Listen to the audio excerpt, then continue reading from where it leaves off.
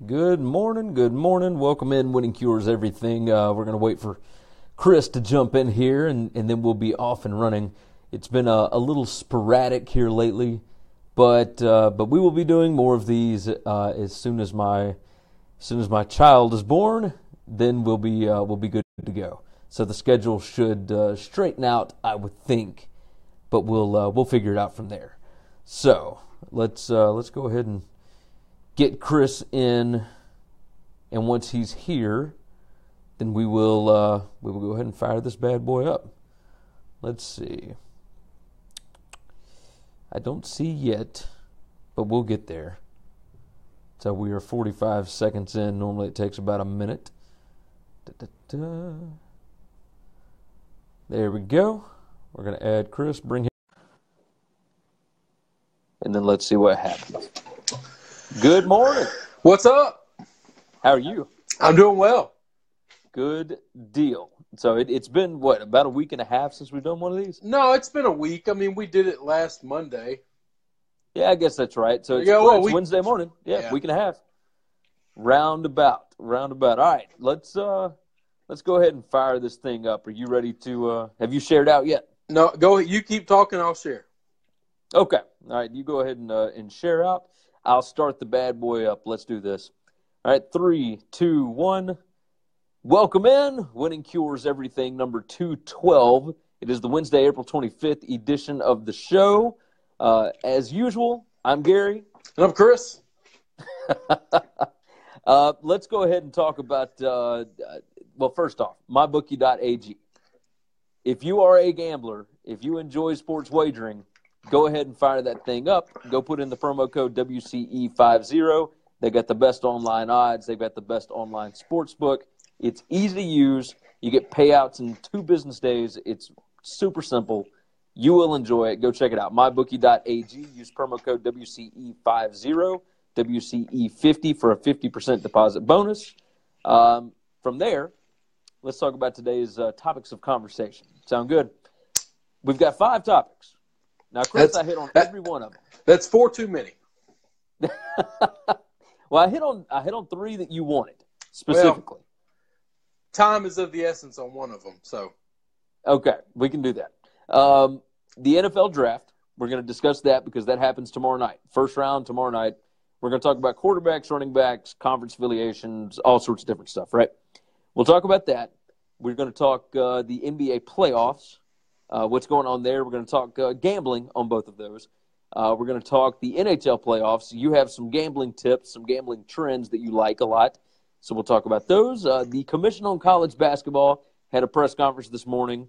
We're not going to spend long on that, but it is something that I feel like you and I both would like to touch on, and I doubt that we're going to spend more than like 2-3 minutes on that.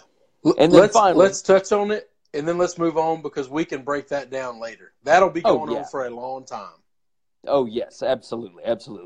Finally, we're going to have a conversation about the possibility of Alabama quarterback Jalen Hurts transferring.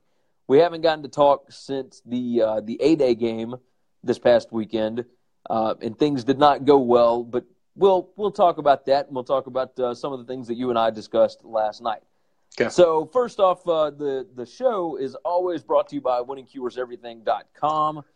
Go check it out for the best news, notes, stories, et cetera, et cetera.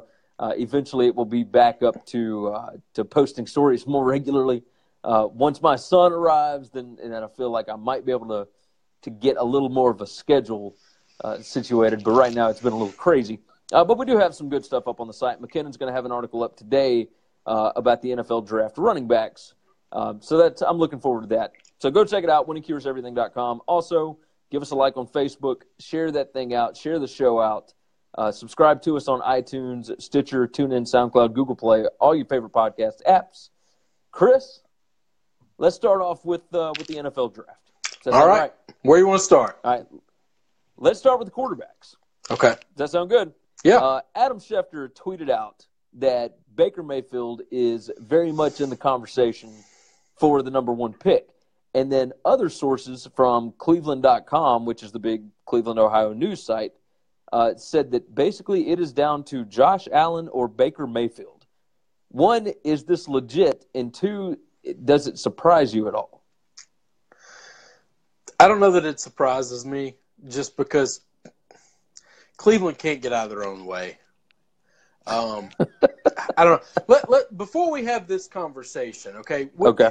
I do think this is going to be an unpredictable draft. This could all just be smoke and mirrors. Yeah.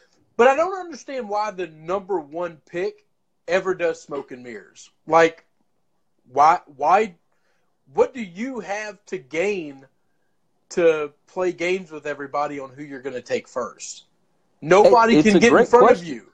I've never understood why, unless they feel like they want to trade out of it and someone thinks, oh, I can get Baker Mayfield with the third pick or the fifth pick or whatever, and well, maybe I can't. So maybe I got to jump up. The only reason you would play games like this if you're Cleveland is if you're trying to move the pick. That's it, because nobody can pick in front of you. I agree. So let me ask you a question. Okay. They are projecting 6 quarterbacks, we know them well, to possibly go in the first round. How would you rank not these, surprising. How would you rank these 6? If you were going to take a quarterback to run your franchise. Well, I've told you before I would take Darnold first. I might. Can you explain Mayfield. Why? I just want to know why. I think that he's a better leader than the rest of these guys. Like Mayfield, I feel like is a great leader. I'd probably have Mayfield at number 2. Like going over everything from last year. If you only care about leadership, Josh Allen is the best leader out of all of them. Everybody at the combine, everybody at the Senior Bowl, and every person that's ever played with him. But I don't think it's just that. Okay, all right. Like it's not just that. Like it's a combination of all of these different factors, right?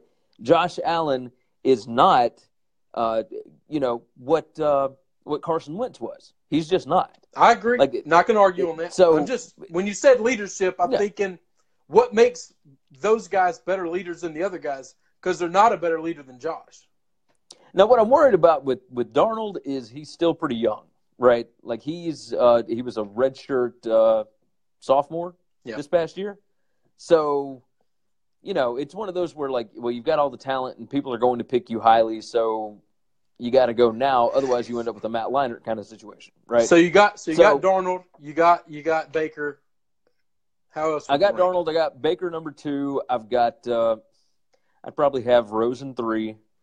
I might have Mason Rudolph 4. Okay. And then I'd have Josh Allen and then Lamar Jackson. I don't like Lamar Jackson as a quarterback prospect. I think that's ridiculous. I feel that's just my opinion. What would be your reasoning behind it? What would be your logic and reasoning why you don't want him as too many interceptions, makes awful decisions. What? Sam Darnold leads all these quarterbacks in turnovers and interceptions. Agreed. I've seen Darnold in a season when he didn't do that. This year, he didn't have an offensive line with him.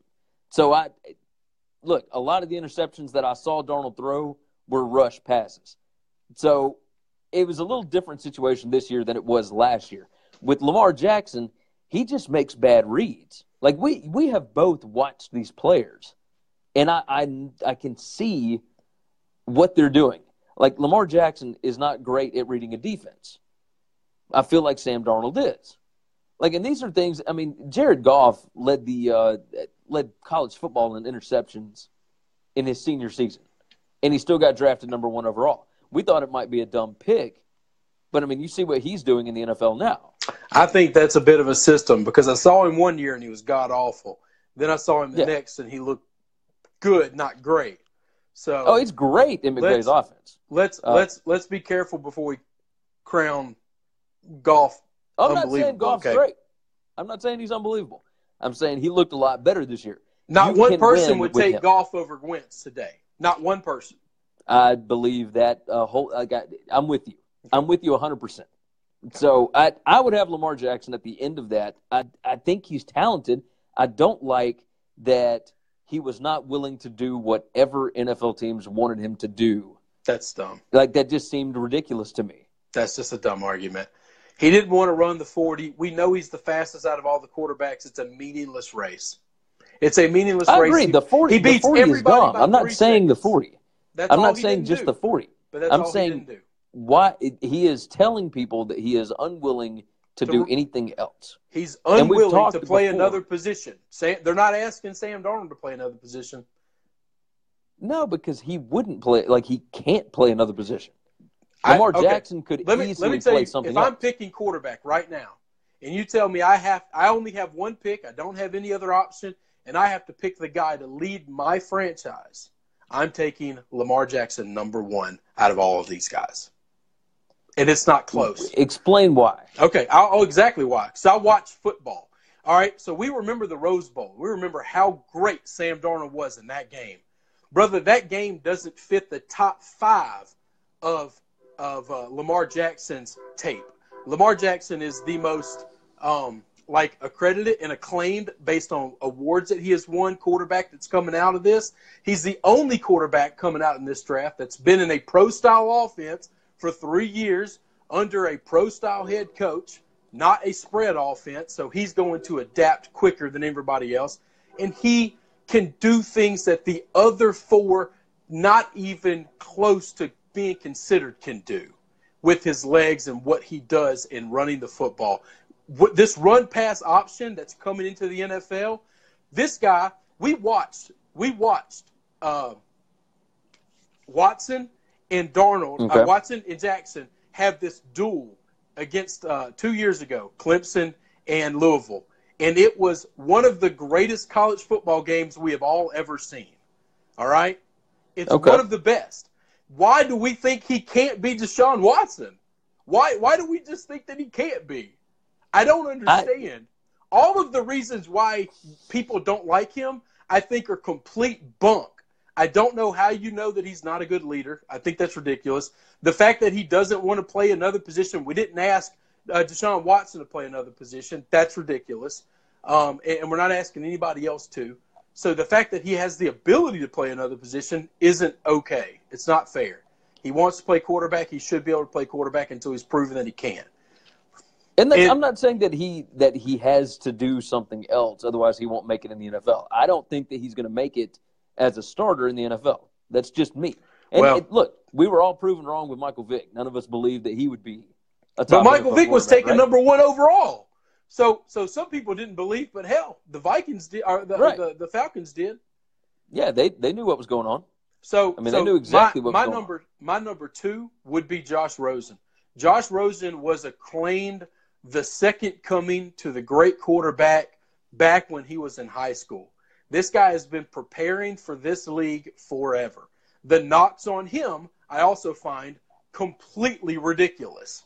He's the most accurate out of all of them, and I think he's probably the best overall well-rounded quarterback ready to come in, step in, and play tomorrow. That's who I would take number 2 after Jackson. My knocks on Sam Darnold, and this is why Darnold would be 5th in this whole thing for me. Darnold is without question. Would be 5th. Yeah, is without question the safest pick. He has the highest ceiling of them all, or highest floor of them all. I think he has the lowest ceiling. Let me tell you a group of guys that I think Sam Darnold, we're going to look back. And here's the deal. If Sam Darnold does what these quarterbacks have done, they'll build statues to him in Cleveland, but it's not what I want, okay? I think Sam Darnold's ceiling is making some playoff games, winning games in Cleveland, and that's it. I think he's Andy Dalton. I think he's going to be Kirk Cousins. I think he's going to be, Alex Smith. Those are good quarterbacks. Those are Pro Bowl quarterbacks. Guess what? They can't win a playoff game. We'll never win a championship with those guys. You know what happens if I take Lamar Jackson number 1 overall? I know in 2 years if I can win or not. Guess what? Okay. The Bengals have been stuck with Andy Dalton for a decade. All right? Thinking that he might eventually be able to do something, right? No, not thinking that he's going to do anything. They know exactly what they have in him. Here's the problem. He's too good to fire. He's too good to let go, but he's not good enough to win you anything. That's the problem. And I don't want to be stuck in no man's land. I don't want to be stuck with Jameis Winston as my quarterback, making just enough plays to look really good sometimes, but half the time he's a bumbling idiot, and we can't win the big game. I don't want that. I want to know, is this guy going to win or not in the first 2 years? Yeah, that's why I would take Josh Allen. That's why I'd take Josh Allen 3rd, and that's why I would probably take Mason Rudolph next, and then I'd take Sam Darnold last. Darnold is the safest, but I'm not here to be safe. Safe gets you Andy Dalton. Safe gets you Alex Smith. Tell me how many playoff games those guys have won. Now they've made a bunch of Pro Bowls, bro. They live in Hawaii in the off season because that's where they go every year. Yeah, the most important thing is winning playoff games. And neither one of those guys can do it. They can't do it, and so would you rather be 8-8 and losing the first round of the playoff games, making a wild card every year, or would you rather be 0-16, 0-16, 0-16, bam, this guy can win a Super Bowl? Because I'll take the rings. I like your thinking here. I think that NFL GMs, some of them may think differently. Oh, they think you're going at it the they way all that care about their job. Right. If Sam Darnold wins 8 games in Cleveland, he's a god, and it's just the wrong way to think. Yeah. No, you're thinking the way that the 76ers think in basketball. Damn straight. Tank until you get players that can win a championship. Otherwise, what is the point? Well, I don't know that they're tanking. Okay, I think they're trying to win these games. The Sixers are not tanking. Well, the Sixers are fine right now. Well, I'm talking about Browns. They're not tanking. They're just bad. There's a difference. I don't think they're losing on purpose. But that's what you're saying, basically, is if we just keep drafting quarterbacks until you find one that can stick. I would rather know. I would rather know Yeah. quickly, is this guy got it or not? Because I think if the Lamar Jackson experiment works, I think he's going to lead people to championships. And if he doesn't, he'll be off a roster in 2 years, and you'll draft another one. Yeah. Oh, absolutely, absolutely. All right, let's move on to running backs real quick. We spent a long time on that, but we needed to because that's the most important position. Yeah, exactly. And it's going to detail it's going to basically shift how the whole rest of the draft goes. If Mayfield goes 1, that could end up changing up every other pick in the draft. I didn't even bring up Mayfield in that. I'm not a Mayfield guy, and I'll tell you the biggest reason. Name a single quarterback in the NFL that has been successful being a cocky, arrogant prick, throwing his shit That's all my around. problem with him. Not one single quarterback. Because in the NFL, the boys on the defensive side of the ball, they don't take that crap very long. They don't. Yeah. No, you're 100% right. 100% right. So that is my reason for I would stay away from Baker Mayfield. Now, whoever the Browns draft, I will support.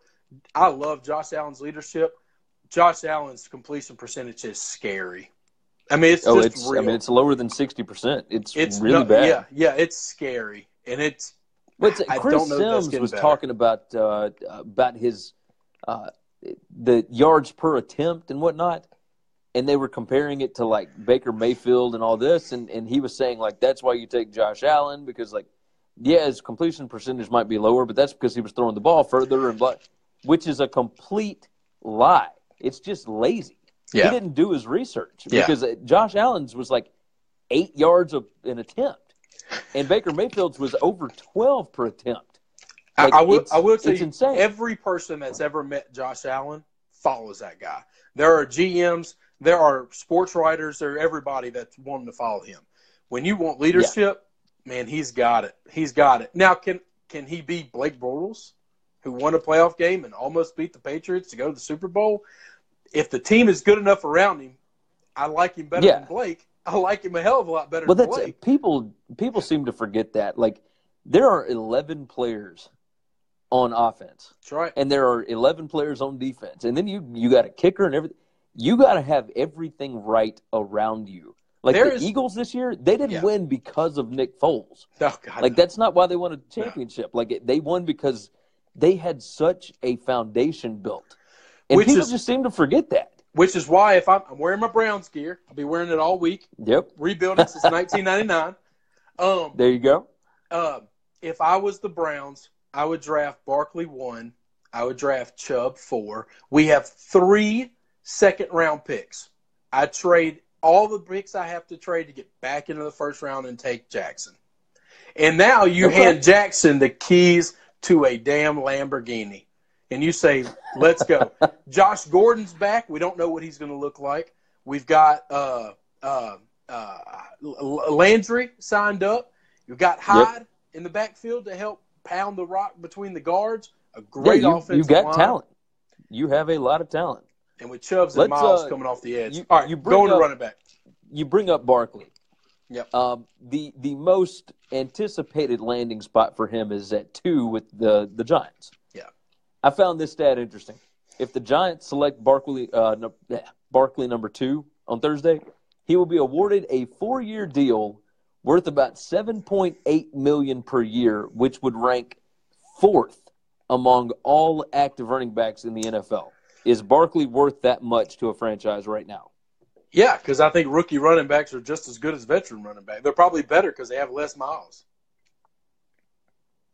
If you're not certain of what he is, though, do you not think that you could find somebody later in the draft? Unless it's an injury comes up, you're certain. I mean, the only thing – but you can't predict injury for running backs at all. Agreed. Like, so, tell me why you believe in him so much. Like, I looked at – like, if you look at just his stat and what he did in some of these games, like, he was not impressive against some teams that were not great. The college game is different than the pro game. Okay, that's just a fact. To spread the ball in the pros, you don't run spread offenses; they run pro offenses. To spread the ball in the pros, you spread it with your running backs. Mike, this is not an original thought to me. Mike Lombardi talks about this. He's way smarter about football than I'll ever be. Listen to his podcast; you'll learn more. But he talks about how you have to be able to spread. If you want to spread the field, you use the running back to do that. He's the running back coming out of this draft that can do that better than anybody else. He catches the ball like a slot receiver, so that gives you versatility and dynamic part of your game that nobody else gives you. Zeke Elliott doesn't do that. Gurley doesn't do that. The two running backs that came out the 2 years before him, they're just not as good as him. Cook from last year doesn't do that, and neither does Leonard Fournette. He does something that nobody else can do. The comparison that everybody's making to him, which is an accurate one, is Le'Veon Bell. Would you pay Le'Veon Bell that? Yeah, you'd pay Le'Veon Bell more than that. Le'Veon Bell wants to get paid like a wide receiver because he is more of a wide receiver than a running back. He just comes out of the backfield. That makes sense. So if you're getting an average pay, top pay running back, but you're getting productivity like a wide receiver, then you're in the positive side of the cap there. Gotcha. Okay. I'm with you. I think he's more valuable than Zeke, and Zeke was drafted 4th, which the pay isn't a whole lot different from there. Yeah. So, I mean, I would rather have Barkley than Zeke all day long. Zeke is a beast of a running back, but he can't do what Barkley can do in the backfield, which also I think is going to lend to Barkley having a longer career. You draft a guy 2nd overall, you want him to be on your team for a decade.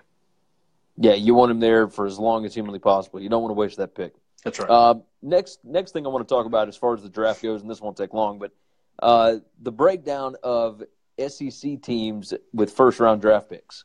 I found these numbers incredibly interesting. All right, so is this from Felica? No, this is Saturday Down South. Felica put out a tweet. Well, Felica put out something saying that the SEC has led the NFL draft with most players selected since like 2006 or 5 or something. He went back a long way. Yeah. And so, they've averaged over 50 draft picks. And how many draft picks are there? 179? I don't know how far in the draft he went. He just did drafted players, right? Not first round, second round. Yeah, just drafted players overall. Okay. But I'm trying to think. Like, I think in the entire NFL draft in 7 rounds, there's like 170 something players. Yeah, if I'm not mistaken. Well, it'd be 32 times 7. Yeah. So whatever that is. Either way, this is how every school breaks down. 224. As far as from 224. Okay, there we go. So the SEC has had over 50 every year. So they've had about 20% every time. That's crazy, considering how many more big time programs are. Let's talk about this. Look, I was shocked by this. Over the last 10 years. Now, we know Alabama's got 22 first-round draft picks in the last 10 years. That's expected. You get 5 national championships. It is what it is.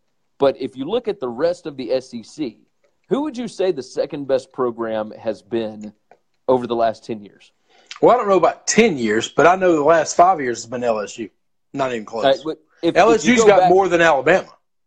If you go back to 2008, like that, just overall, the number 2 team that has the most first-round draft picks, all the way back to 2008, Florida with 14. That doesn't surprise me. It would either be Florida, Georgia, or LSU or Auburn. Those are Alabama. Those are the big schools. Here's Florida. Florida had 14. LSU's got 11. After that, you've got Texas A&M with 9. Then you have, and this will be shocking, I think, Missouri with 8. You've got Georgia with 7. Tennessee with 7. You've got Auburn with 4. In 10 years, Auburn's had 4 first-round draft picks. Ole Miss has got 6. Sorry, I didn't toss them in there. And then we've got Arkansas with 2, Mississippi State with 2, South Carolina with 3, Vanderbilt with 1. Like it was shocking to me. One, that Florida was second ranked. That. Well, you're talking about you get the Urban Meyer years in there. They won 2 national championships. I mean, well, no, you're only going back to 2008 though. So they won 1 national championship in 2008. Okay, and that was it. But that's and still then they had Urban the years. 2009 team. But then 2010 was Urban's last year. But that's so fine. I mean, they would have had to have had a ton. No, they in that time span. They could have. LSU in the last 5 years has more than any school in the country. Okay, more first round draft picks. Yeah, they got more people in the. I don't know about first round. I know we got more people in the NFL. They've got more anybody NFL draft else, picks, and it's not even close. Yeah. So I'm just looking at first round right now. But I'm talking about a small period of time. Okay, in that small period of time, in that 3-year window, I bet Florida dominated. I bet they had more people in that 3-year window than any other time. And then after that, dude, they've got players. That whole Will Muschamp era, all those defensive guys went and played pro. All of them. No, you're right about that. And then McElwain had several receivers go play pro. So that doesn't shock me. I mean, to get to 11, that's not 11 in 10 years is 1 a year. Yeah. That's not that many. If Urban put 3 in a year for his, first 2 or 2 in a year for his first 3 years, that's 6 of the 11. That's a good point. So let's jump off that. I want to talk about the NBA playoffs a little bit. Okay. Let me set it up for you. How's that? Sixers won last night over the Heat. They won 4-1. So Philly awaits the winner of the Celtics and Bucks series, and that's 3-2 Celtics right now. I've got an interesting stat from that, by the way. I read this yesterday, and I did not realize it. Do you know the last year that the Sixers didn't just make the playoffs, but made it to the second round of the playoffs? Oh, I'd have no idea. Moses Malone? It was 2012. Oh, with Allen Iverson. Was that AI? Was Iverson? No, I don't think Iverson was long after Iverson. Yeah. I was super shocked by that. Like, I could not believe that they made it that year. What did that and I team didn't do look enough like? research, but I have no idea. There was a year they signed Iguodala back when Iguodala was a first free agent. I remember that. That's got to be when it was. That had to be when it was because he was a superstar then. Let's see. I'd be curious to know who else was on that roster. I've got it pulled up right here. Lavoy Allen, Tony Battie, Craig Brackens, Elton Brand, Elton Francisco Elson, Spencer Hawes, Drew Holiday, Andre Iguodala, Jody Meeks, Sam Young, Thaddeus Young, Lou Williams, Evan Turner, Xavier Silas. Nikola Vujacic. Yeah, Elton Brand and Iguodala. That's a pretty dangerous combination. Yeah, that's not a bad go of it. All right, so the Sixers win. They're moving on to the second round of playoffs, first time since 2012. The Warriors beat the Spurs last night, so they win and they move on. They're matching up with the Pelicans, and the Pelicans swept the Blazers. So here's what we've got left over in the NBA right now. We've got the Celtics 3-2 over the Bucks right now, so they're going back to Milwaukee for Game 6. The Celtics for the series are minus 350 on the betting line. So, and if you weren't with us earlier, mybookie.ag, go check it out. Sign up with the promo code WCE50, and they will hook you up with a 50% deposit bonus. And you can bet on all these lines. All these lines come from mybookie.ag. But the Celtics are minus 350 for the series. The Bucks are plus 280. That surprised me because the Celtics are already up 3-2. Like, I literally just got these lines before we went live. The Raptors and Wizards are tied 2-2. The Raptors are minus 360.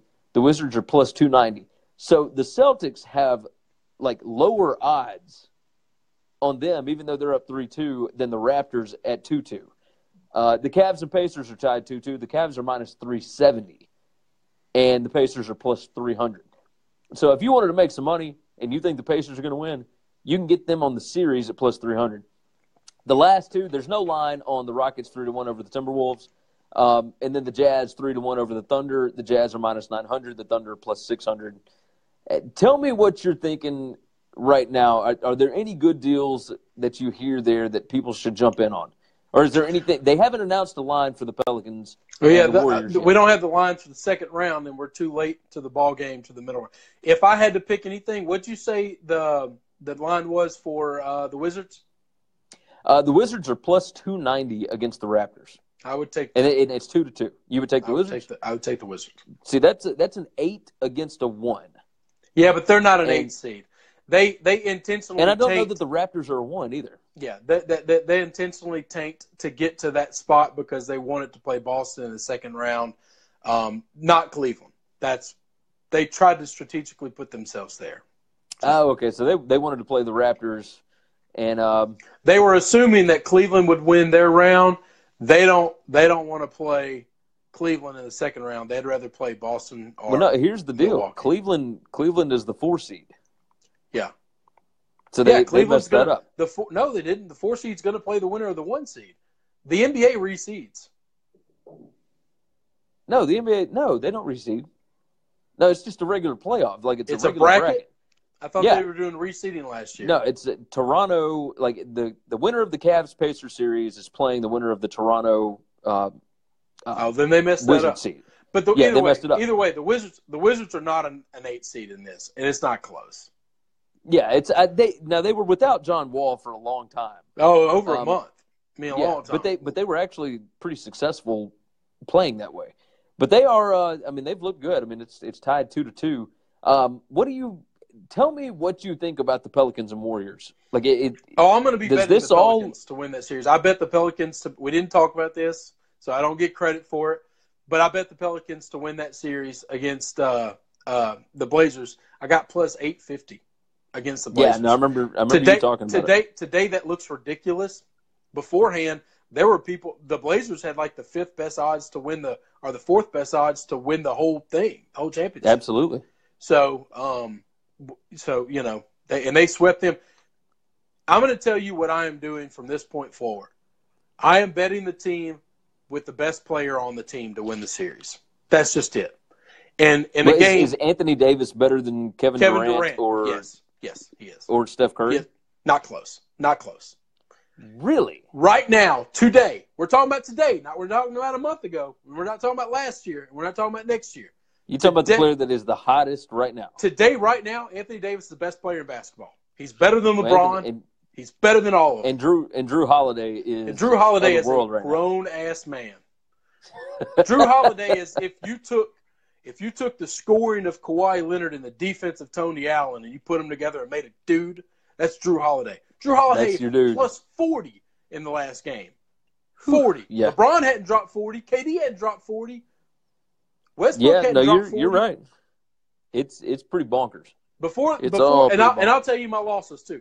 So before in round 1, I had a bet on the Jazz to win their series. Got plus odds there, but it was only like plus 250, plus 275, something like that. It wasn't crazy. It wasn't crazy. I got the Pelicans at plus 850. I got the Heat at like plus 3 something or another. I'm gonna lose that, or did lose that. And then I have the Jazz. Not the Jazz. I already said the Jazz. And then I had the Wizards to win at plus. They were at like plus 235 or something like that. It wasn't great. It wasn't great odds, but it's still better than it's better than positive. I bet all dogs, and I'm looking. I think the Jazz are gonna win. I'm gonna win 2 of them. I can lose all of them as long as I won the Pelican one. That's 8.5 to 1 odds. That's crazy. Yeah, that'll pay for all my bets for the rest of the time. So, but I'll be betting them again against the Warriors. I think they're the best team. I think they're going to wreck. Would it shock me if they made the Western Conference Championship or won the Western Conference? No. I think they could beat Houston. I think they could beat anybody in the East. Today, right now, one game matters, one game to end it all, I'm betting them. Do you think, would that be good for the NBA to finally get that monkey off their back of, well, there's only 2 or 3 teams that can win it every year? Absolutely. This is what the NBA needs, too. This is exactly what the NBA needs to fix that problem. Yeah, because it's a superstar that people know. But one superstar, not 5, not 3, not AAU, friends and family, bullcrap basketball, okay? One dude saying, I'm a grown man and I'm beating the hell out of everybody, okay? My favorite team to watch outside of the Pelicans right now is this Jazz team. And it's because we're Memphis, and it reminds me most of us, okay? Oh, yeah. They are the island of misfit toys, all right? Mitchell was way underdrafted, should have went way higher than he did, and has a chip on his shoulder. Rubio has been passed around the league and known as a failure and this, that, and other. Most people can't name 5 other players on their team, and they what's the white guy's name? Joe. Well, hang on. Name? Be careful with the white guy because they got 3 that nobody knows their name. I know. No. But it's the Joe guy that was Gordon. They're talking all kind of noise to Paul George. Paul George. I kept wanting to say Paul Pierce. Yeah. Yeah. He's been entertaining. So dude, I just know him as Joe. I don't remember his last name. And then Gortat is a stud. I will tell you this. Yep. I want to see a Western Conference championship of the Jazz and the Pelicans. I want to see Gortat in a 7-game series and Anthony Davis. That's what I want to see. Whew. Gortat was great when he was with the Wizards. I know. He's so much fun. And I really thought he was kind of a glue piece that held that bunch together. They are fun to watch. They're an island of misfit toys.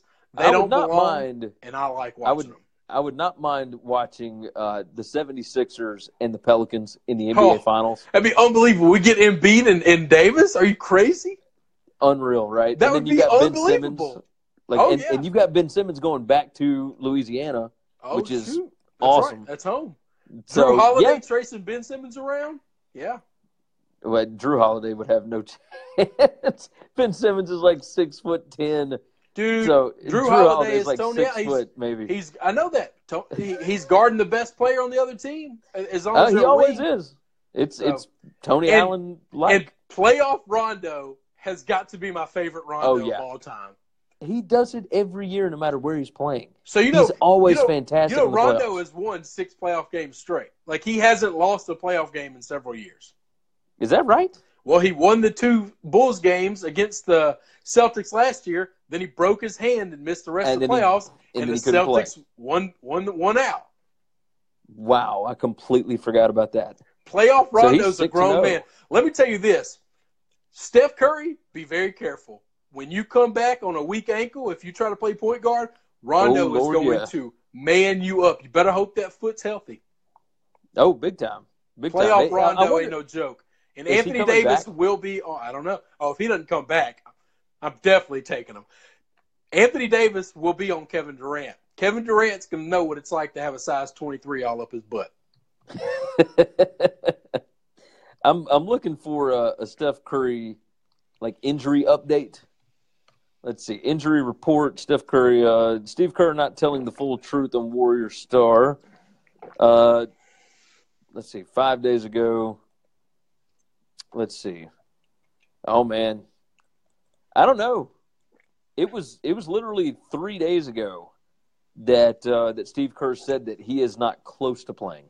Oh, if he doesn't play in the second round, they're not getting out, dude.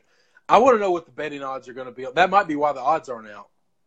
Is they're going to wait till the last minute to see what they get from him. Let's see.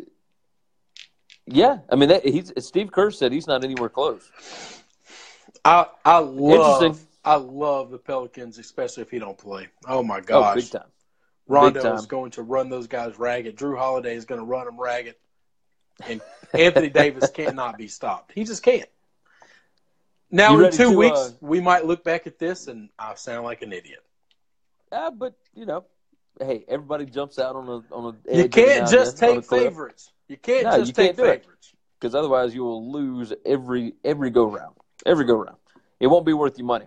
All right, let's move on to the NFL or NHL playoffs. Excuse me. You've been all over these. I've done well. I've been doing really well. Tonight's only NHL game is the Bruins versus the Toronto Maple Leafs. That's right. Bruins are minus 170 on the money line. Spread of minus 1.5 goals has them at plus 165. No chance. So they're expecting that. Don't. They're expecting it to be a 1-goal game, right? Yeah. So if you're a Maple Leafs backer, you've got them at plus 145 on the money line and plus 200 on, or no, minus it'd be 200 minus on 200 the spread. if you take the spread. Minus 200 on the spread. So, I like the Bruins. They're my team. I'm a Boston guy. Well, they're at home, right? Yeah, they're at home. Game 7s are awesome. I can't believe we've only got one Game 7 out of all these playoffs. It's pretty nuts. Let me tell you what I've been betting a lot. Let me set up the rest of these, and then I want you to give me the trends, okay? Okay. So the winner of tonight's game faces the Tampa Bay Lightning in the next round. Obviously, there's no odds for that because we don't know who the hell's playing. The other series that start up on Thursday and Friday, the Vegas Golden Knights are minus 135 against the San Jose Sharks at plus 115. The Predators are minus 140 against the Winnipeg Jets at plus 120. The Pittsburgh Penguins minus 130 against the Washington Capitals at plus 110. Now, you've told me you've got some betting trends. Go ahead and tell me how you've been doing this. Because you've been rolling. Because you don't get this all the time, okay? All right. Once a team, you got to find a place online that'll let you bet live game action. Once a team goes up 2 goals, I bet the other team to win. All right? And you usually get – this happened last year, and I made a fortune. I made a fortune, okay? Okay. You're usually going to get like plus 1,500, plus 1,700 because they're down 2-0 in a hockey game. Yeah, they're down 2-0 in a hockey game. Yeah, it's crazy. I see Kirk has joined in watching. The Blue Jackets, we're not talking football right now. The Blue Jackets, the Columbus Blue Jackets, their first 2 games, they went down 2-0, came back, won both of them. What a killing.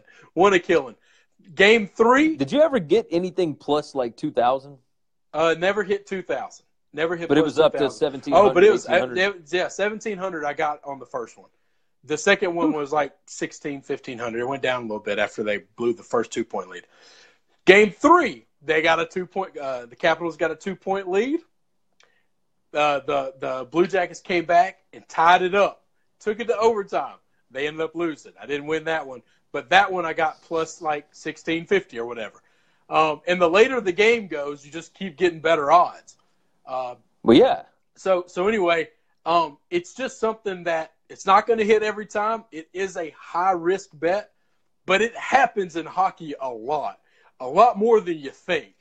And if you're down 2 goals, then obviously those odds are going to be astronomical. All you have to do is hit one of them. That's it. And you paid the rest of your playoff off. The fact that it happened the first 2 games that happened, and I bet, unbelievable. Because that's, plus 17. You're talking about a $10 bet ended up making $170. Yeah. And then the other bet that I've been betting is every Penguins game, I bet the over, and every Penguins game they hit the over. Every one of them? Every one of them. The Penguins scored 8 goals in their last game anyway. Like it was like an 8-5 game. And you're not going to find totals that are much higher than that, right? No, the totals are usually 7. Usually they're 5.5. Okay. Let's see. The Penguins have been like 7. Tonight's Bruins game. Yeah. The over/under is 5.5. 5.5. That's what it's always been for every standard game. Penguins are going to be a little higher. They might be up to 7. Penguins Capitals tomorrow night at 6:05 p.m. The over/under is 6 goals. Oh, put a fortune on the over. I'm talking house note, and let me tell you why. Yeah. The Capitals have the worst defense in the NHL. They just score, but they are the number 1 point scorer in the league, even more than the Penguins. This is 2 teams that know how to score. I'm going to bet the house. This guy is going to make money against this series. I needed to go 7 games because I need all 7 opportunities to bet the over. Well, do not care who wins, other than the fact that the Penguins have just owned. They are living rent-free in Washington. They have just dominated that series. Anyway, that's our hockey talk. I've made a lot of money off betting hockey lately. I love it. Tell me about the Predators. Everybody seems to be looking forward to this series against the Jets here. They are the biggest favorite. They are the number 1 teams left. They are the number 1 seed overall. If they got a shot at getting beat here. Well, yeah, they do. Pecorini is a stud, all right? But he scares me. There are games when that guy just sounds like he's not there, and people score all over him. And then there are other games where he just says, I'm going to be a wall, okay? Trump, you want a wall? We got one in Nashville, and you're not getting through it. And that's just it. That's a fact. Okay. If we can get 4 games every series where Pekka says you're not scoring, the Predators will win the Stanley Cup. Whew. They go as he goes. Got 12 games left. Yeah. They got 12 wins. They go as he goes. But I promise you, there will be at least 1 or 2 games where he will give up 3 or 4 goals and get pulled. Yeah, I could see it. It's happened in every series almost. I don't know that much about hockey, but it has become entertaining because there's such momentum shifts. Yep. And it happens so fast. I really wish we lived in a place that had a professional hockey team. I really do. That would be something that I would spend money on being season ticket holder in. Does South Haven knock out? No. I need NHL hockey. I don't do, you know me, I don't do minor league systems. I'm with you. Let's talk about the Commission on College Basketball right quick. Commission on College Basketball, they're fronted by Condoleezza Rice. They have recommended the following to the NCAA. All right, so this is like the summarized version. 1, they said that colleges need to end the one and done.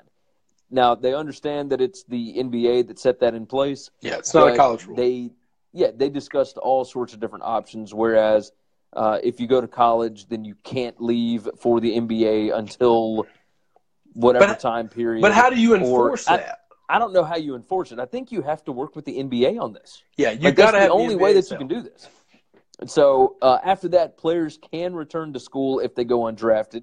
So that's, again, you got to work with agents. You got to work with whatever. They did say, number 3, engagement with agents starts in high school. So they start looking at, hey, do I have the skills or the talent necessary to get to the NBA right now, or is somebody just feeding me a line of crap? Like, they start engaging immediately. And here's the kicker that throws all of it to the birds.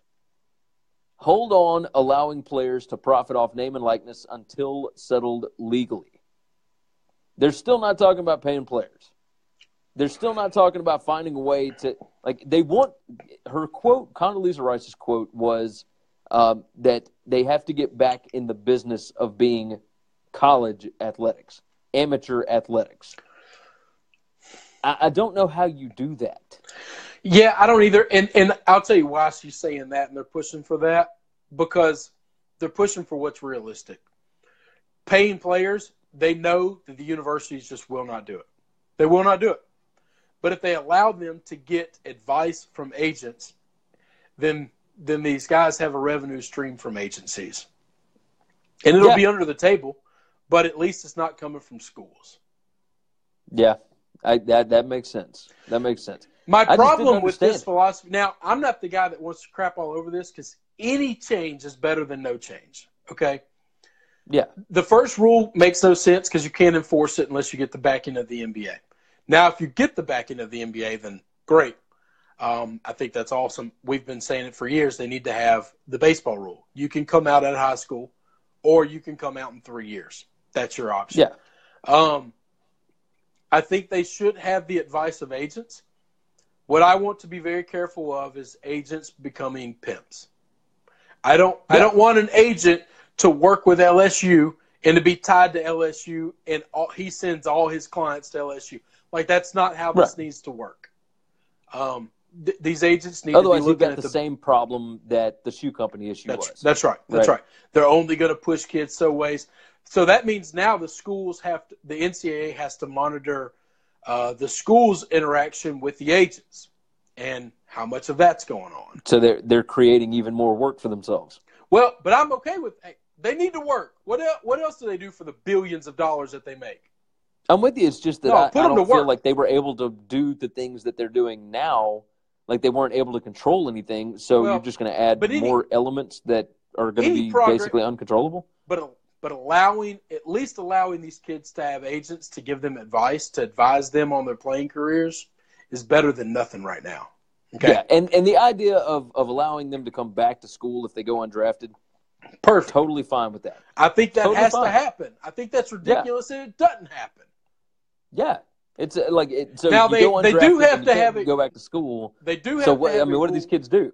Now they do have to make a relationship. See, baseball has a little bit of a problem. All right, to where you can go into the baseball draft, you can get drafted by a team, and then say, I didn't really want to go in the third round, so I'm going to go back to college. Yeah. The thing that sucks about that though is that team just wasted a draft pick. They don't get that draft pick back. Yeah. So if you want you this have to work, know that you're getting a guy that is not going to leave. No, if you're college, if you get drafted, no matter where you get drafted, you cannot come back to college. They have to do that for the NBA to help them, because then you're going to end up with guys saying, "I don't want to go play here, and I got taken with the first pick in the second round. I'm not doing that. You know, I'd rather try my hand next year, and maybe I'll be a lottery pick." Nope.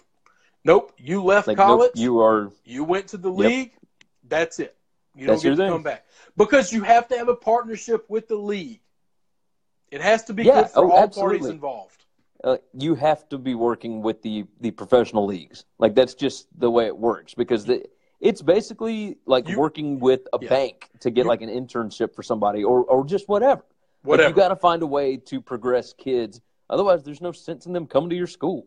It makes no sense. Let's move on. We got just a little bit more time to go. All right, so a tweet went out last night from the account at TX State Insider. It reads, "Breaking: Jalen Hurts to transfer from Alabama football program. Sources have confirmed."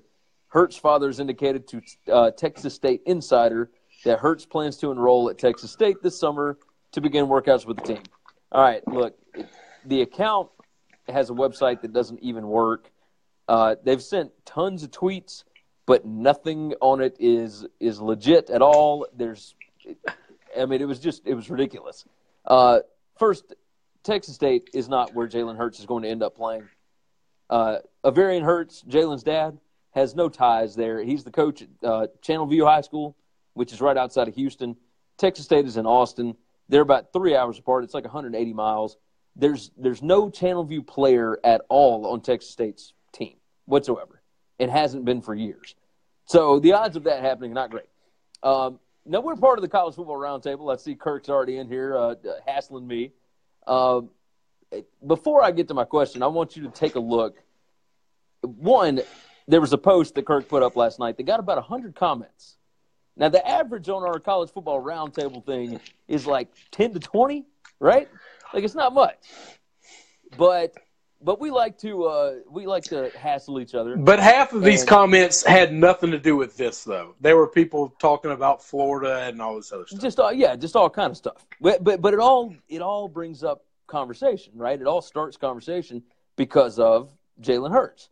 So the deal is, Hurts is 26-2. He's led Alabama to 2 straight national championship game appearances.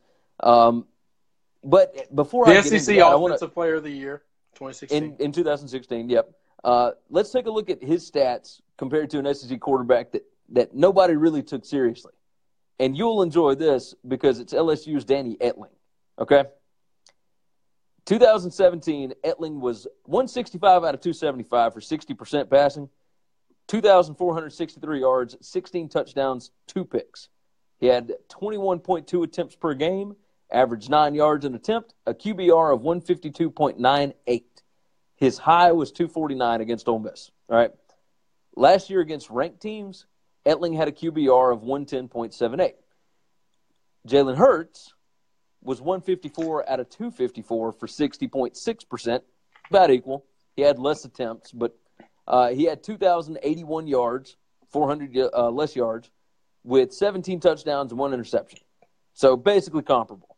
18.1 attempts a game, averaged 8.2 yards per attempt, had a QBR of 150.75, which was lower than Etling's, but he had a high of 457.43 QBR against Mercer, and that skewed the numbers a whole lot. Against ranked teams last season, Hurts had an average QBR of 123. Now, the issue... Can I stop? You're only looking at one part of the game. What does What is Etline's rushing yards and rushing touchdowns? And what is Jalen Hurts' rushing yards and rushing touchdowns? Well, that's Because you what I was can't actually take going to those get away. into. You cannot take those away. I'm with you. What I was going to point out against LSU, Auburn, Clemson, and Georgia, against LSU, Hurts yards per attempt on his passes. So wait a minute. Against the 3 best defensive lines and linebackers in all of college football are definitely in the SEC. The 4 best. The 4. You want LSU, to Auburn, Clemson, you want to look Georgia. at the 4 that he played against that are 4 of the best in all of college football. Okay. What does the yards per attempt have to do with that? I'm just telling.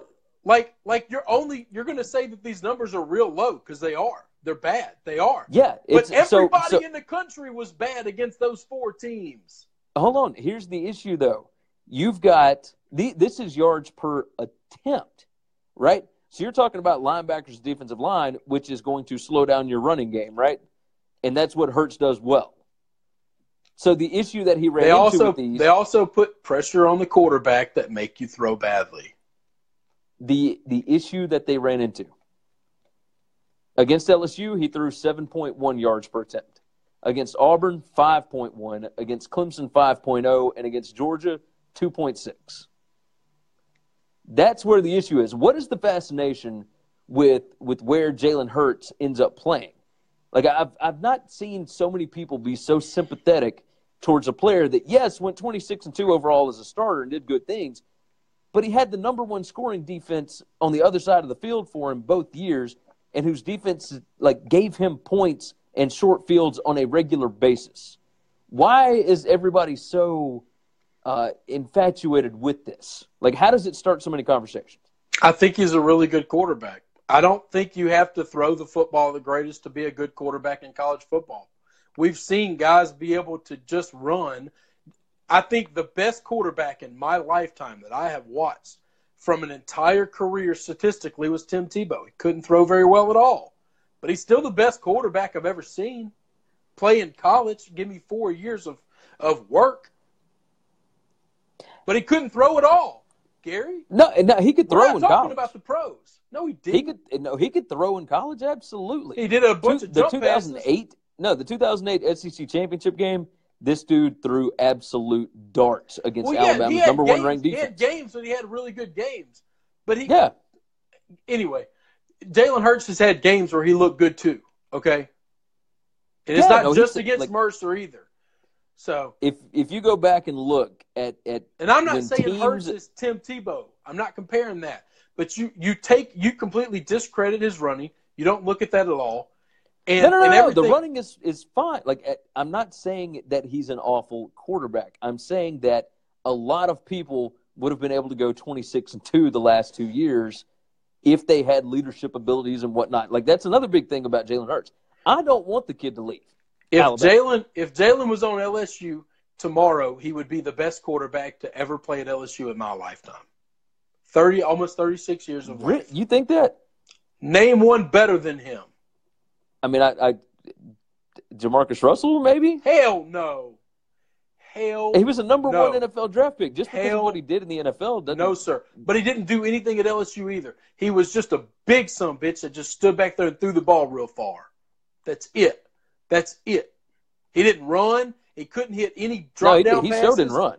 He couldn't run. He couldn't hit a slant. He had no accuracy whatsoever. All he could do was rear back and throw it far. And we had receivers that could go get it. They could go run underneath it. Well, that's some of that is Jalen Hurts' issue, right? Because he has no accuracy on deep passes. So, but you don't need to be accurate on the deep passes. You need to be able to hit slants. You need to be able to hit short routes and let wide receivers that are crazy athletic go. That's the way the college game I'm works. with you, but he can't hit those either. So that's where it becomes do an issue. anything. So no, here's the problem. It's let's just make him a running back. I think I'd be all right with a running back or anything else that he wanted to play because he I think wouldn't be good at a running back. Else. No, he wouldn't. The reason he can run is because you have to worry about the threat of the pass. But if he's just standing back there in I formation, he will get killed. He will not be able to run. It's not the same thing. So let me ask you this: if he can't do anything well, he can't do anything at the quarterback position well, why block him at all? Because you know that's going to happen. You know he's going to be blocked to not be able to go anywhere in the SEC or anybody that Alabama plays for the next 2 years. If he can't do anything well, why wouldn't you want to play against him? Why wouldn't your badass defense not want to go against him? I'd want him to go to Auburn. If you look at the A-Day game, go to LSU. If you look at the A-Day game, Alabama's defense would have no problem with him going anywhere. Okay. Period. Okay. But I'll take you. I'll take you and I'll play you. I don't care about blocking him. It is an SEC rule that you cannot go. And no, it's not an SEC rule. The school could say we don't care. Chris. The school could say we don't care. It is an SEC bylaw. I don't know how else to explain that to you. The school could easily say we don't care. Such a problem getting to go to Georgia, right? Because he wanted to follow Kirby Smart. I don't understand why you can't understand that. I'm fine with him going wherever he wants to go, and if he wants to play quarterback, that's fine. Go somewhere that will let you play and let you play quickly. I'm down with it. I don't have any problem. But he's gonna end up in some place way the hell away from where he grew up. Okay, he's gonna have to leave the South and go somewhere way away. Or he grew up in Houston. That's the South. The last I heard, last I checked, he's not going to go play anywhere in Texas. Transfer way away from where he grew up. He could transfer to Houston. He could transfer to any of those colleges in Texas. Or I didn't get to finish my sentence. Or he's going to have to go play at a small school or at a smaller league. Why can't he play Power 5 football? He can play. You can go to the Big 12 and be close to home. You can go to the Big 10 if you wanted to. I think he'd be fine in Nebraska's offense. I think Scott Frost would absolutely love to have somebody like that. How far away is Nebraska from Houston as opposed to Alabama from Houston? I have no idea. What is it, Lincoln, Nebraska? I don't know. I'm gonna look it gets up cold right up there in Nebraska. Lincoln, Nebraska. I don't understand. This is my problem with the NCAA.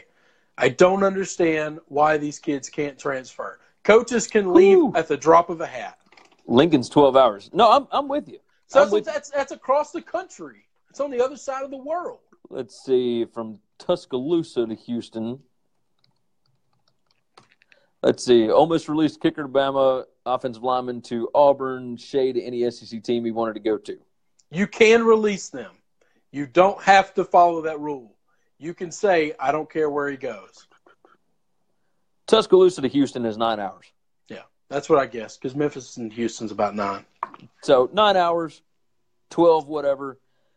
Kirk, I don't know what I'm talking about. A damn bylaw. That's all I'm talking about. But the bylaw's not written in stone, though, Gary. That's what we're trying to release him, I haven't said that I have a problem with him moving to an SEC school. I'm fine with whatever he wants to do. It's not a problem. I don't see why this is such a big thing. It's a big thing because I just don't like the rules. I don't like the rules, Gary. This is not an anti-Bama thing. No, but you don't. Look, this whole thing is going to end up changing. It's going to change. It's all going to change because, look, Jalen's got great grades. He will be able to move wherever he wants to go this time next year. He can be a grad transfer after next season. This is an NCAA problem. Yeah, but then he loses a year of eligibility by just sitting behind Tua and not getting to play. How do we even know that Tua is going to be healthy this year? I mean, my God, he missed almost all of spring with a broken hand. We don't know. And that's the thing. You never know what's going to happen in these situations. So, I don't know. I don't know what Kurt's trying to say here with correct. You brought this comment up. I didn't bring it up. Which comment? This whole story. You brought this up about Jalen Hurts. I'm with you, but that's what it's why I brought it up. You brought it up to say it's not a big deal. Wait a minute. You brought something up to say, I'm going to bring this up just so I can say it's not a big deal. That's what you did? That's what we're going to do? Yeah, I suppose so. It's a very talked about topic that I don't understand why it is talked about so much. I was hoping that you could explain it to me. It's talked about because of the double standard, Gary. It's talked about because we're all about what's best for these kids. But then when this kid wants to transfer, if he wants to go somewhere else, a school gets to pick and choose where he goes and where he doesn't. Okay, Alabama so gets it's to more of say, an NCAA kind of. well, this is an Alabama thing. This is an SEC thing. I don't like that you can block kids from anywhere. I don't like it. No, okay, I understand that. And that goes for any kid that wants to transfer from anywhere. If you're making the grades and you want to leave, your coach can leave at the drop of a hat with no repercussions whatsoever. And every kid that signed on to play for that guy is stuck now playing for somebody different. I don't like it. I think you should be able to transfer once with no penalty. I will tell you, no loss of scholarship, no loss of years of eligibility, nothing. One of the sides of that is Power 5 schools started giving out 4-year scholarships. And a lot of this stuff is based on APR, et cetera, et cetera. So if a kid transfers from the school, it ends up hurting the school's APR, which ends up possibly costing them as far as postseason money, et cetera, et cetera. And this is with college basketball. But you just football. change those rules. You just adapt those rules, Gary. Because those rules were adapted. Hang on, because this transfer deal has been a problem for decades. But the 4-year scholarships is like pretty damn new. Yeah, it's really new.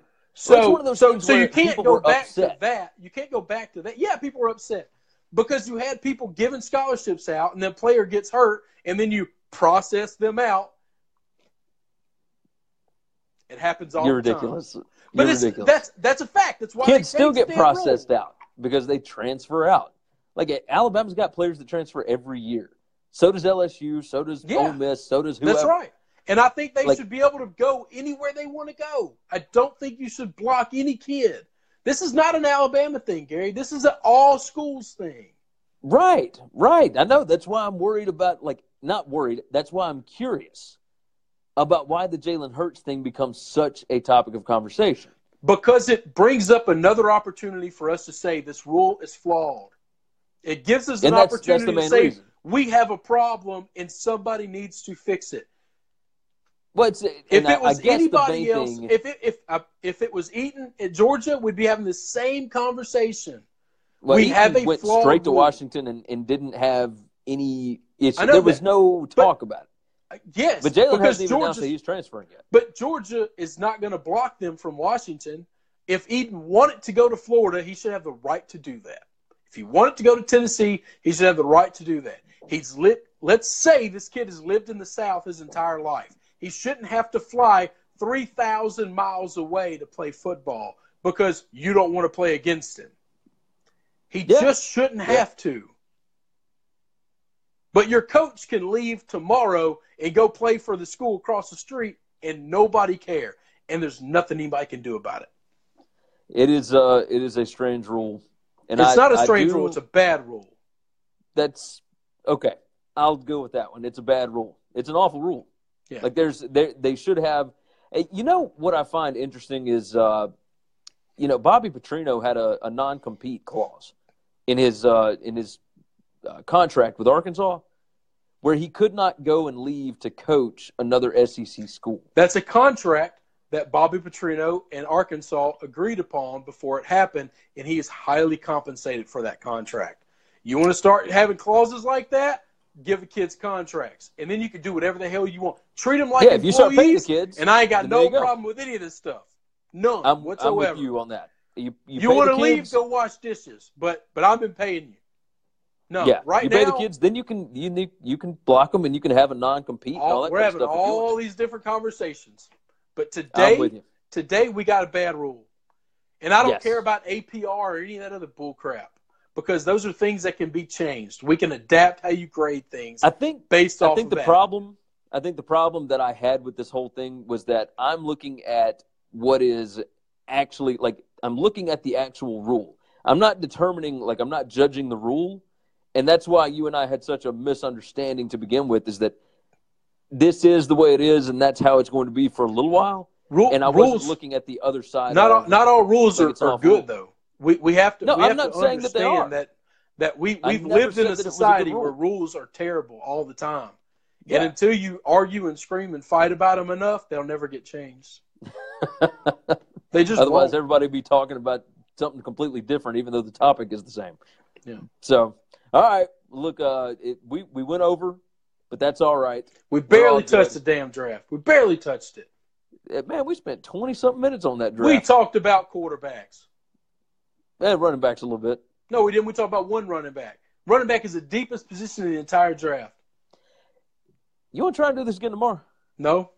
I got things to do. I'm mad. I wanted to do this a lot. Well, look, we can take a few more minutes if you want to throw in a last-minute running back issue. You can't just fix it. You can't just fix it. I'm sorry. It's just too deep. Chris. It's just too deep. I know you did. So many I know you did. I know. None of them are time sensitive, though. That one's time sensitive. No, we go right. tomorrow. You're right. All That's right, okay. You guys know the rules. I'll tell you this. Hang on. All right, time ahead. out. I got a thing to say. This is my first round. Okay, this first round is mine. My Cleveland Browns. Kirk, you can get off because you're going to get on me for this. My Cleveland Browns have 2 picks in the first round. My New England Patriots have 2 picks in the first round. This draft's about me. I'm going to tell you 2 players I want Cleveland to walk away with one of them. I want them to walk away with either Chubb or Jackson or 3 or Rosen. Okay? If they walk away with any of those 3, I'm happy. The Patriots either need to walk away with Rosen or Jackson. And let me tell you a guy that they should walk away with. They absolutely walk. This guy is a New England Patriot. Shaquem Griffin. I just ripped my mic off, got fired up. Yeah, you did. Shaquem Griffin. He absolutely is a New England Patriot.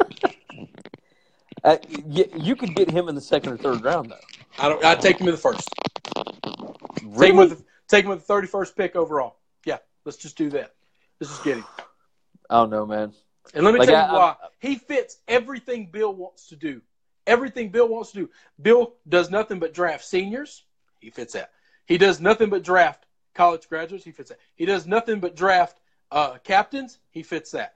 And he does nothing but draft guys who are, these are football things now, crazy explosive, just freak athletes, A. And he B, fits that.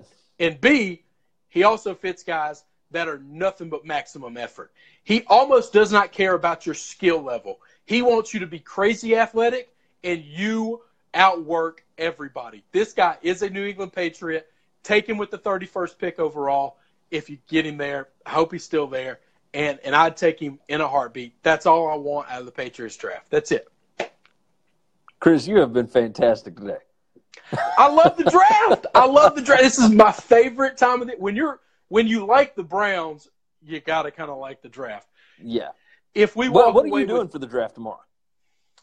I'm probably just watching at the house. I'm still trying to eat right. I can't go out. Yeah. So it's bad. It's bad. I really, really, really don't want to come away with Baker or Allen. I'm going to support either one.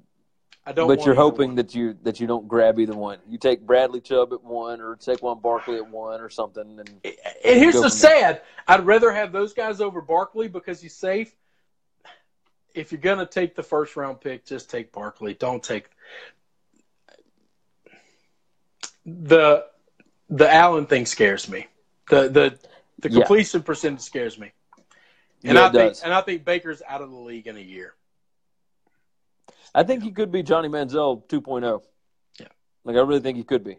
How many quarterbacks look like him in the NFL? And I'm not talking about size. I'm talking about the way he acts and the way he struts. The answer is 0. Yeah, there's not many at all. Actually, there are 0. None that act the way that he does. The answer is 0. There's been a lot that come in. Not one has lasted. You're right.